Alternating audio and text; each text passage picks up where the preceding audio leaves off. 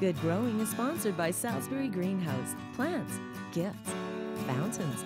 Salisbury Greenhouse in Sherwood Park.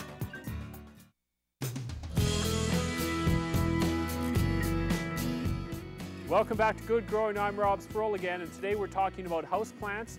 Your houseplants, your indoor plants, they look beautiful all summer, but in the winter, the light levels decrease. You might have noticed it gets dark around 2 p.m. now.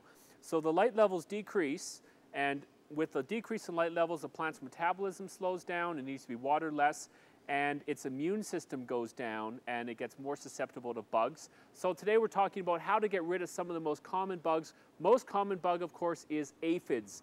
Little critters about yay big, the size of a head of a pin. You can't miss them, but they do come in all shapes and sizes. They cluster on new growth of the plant. You probably don't have to buy a product to get rid of aphids. You have to take a cloth, get some hot soapy water, like dish soap, Palmolive is the best. Take a cloth and wipe down the plant, the leaves, up and down. Very important to get the underside as well. So you wash it down with that hot soapy water.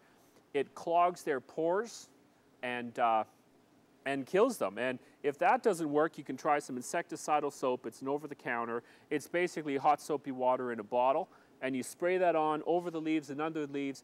You have to do this treatment every week for a few weeks to make sure to nip the eggs and finish the life cycle. You'd never want to use anything too harsh in the home because it is the home. It's a contained environment and you're breathing that air.